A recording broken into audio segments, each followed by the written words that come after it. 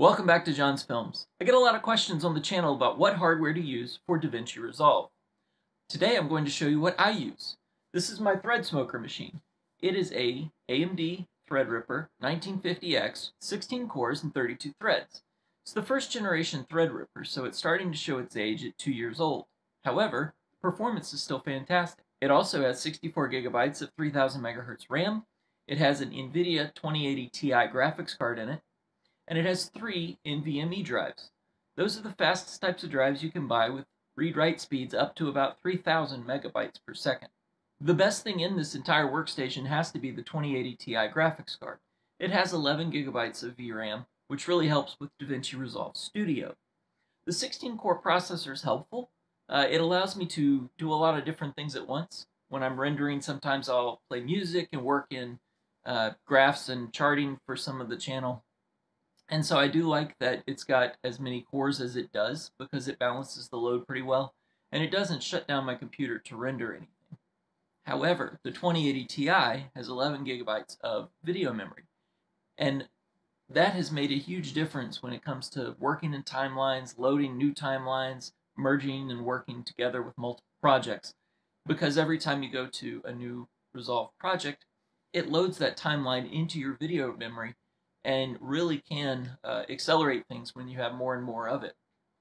Sure, I'd love to have a Titan RTX with 24 gigabytes of memory, but somewhere you got to draw the line. The other thing I like about it, even though it's really overkill, and probably something where I've wasted some money, is on the NVMe drives. I can move data along very quickly inside the machine because it has 3 of them. It has a terabyte and then 2 512 gigabytes. Now, before I started shooting on a Pocket Cinema 4K from Blackmagic Design, I had enough space with those 512 that I would work my project drive there. However, now that I'm shooting in RAW with 4K footage, I am filling up those drives quite quickly and having to offload more often. If I could do it again, I'd probably only buy 1 NVMe drive because I really did waste some money on that.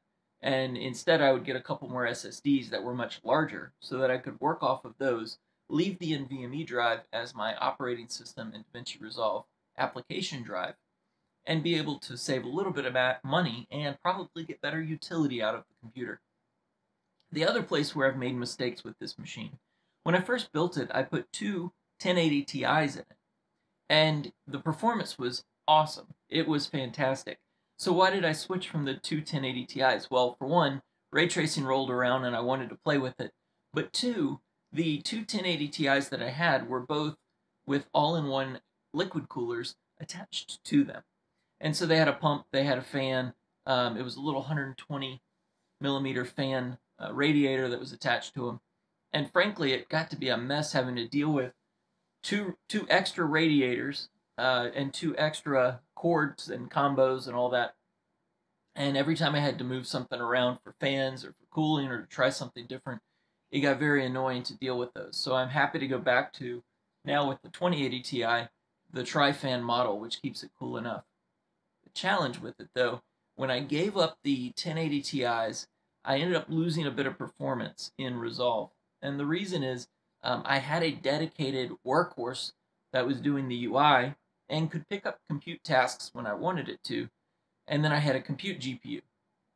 With the current setup, I don't have any other graphics cards in there right now to handle the UI work, and so all of it has to fall on the 2080 Ti. Now, it is powerful enough, and I definitely don't have any performance complaints, but I do believe I had better performance with 2 1080 Ti's than I do with 1 2080 Ti. The last thing that I put money into that maybe I didn't need to, but I still like, is the RGB. I always get comments about the RGB when I show this workstation, and really I got it because my kid was 4 and just getting into computers.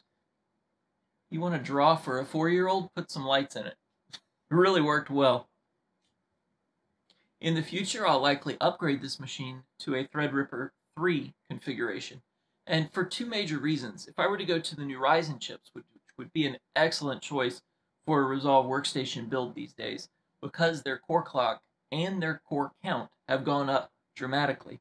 You could put a 3950X into a Ryzen machine, and if you chose your storage and your graphics cards intelligently, you'd still have enough PCIe lanes to be able to handle the workflow for Davinci Resolve.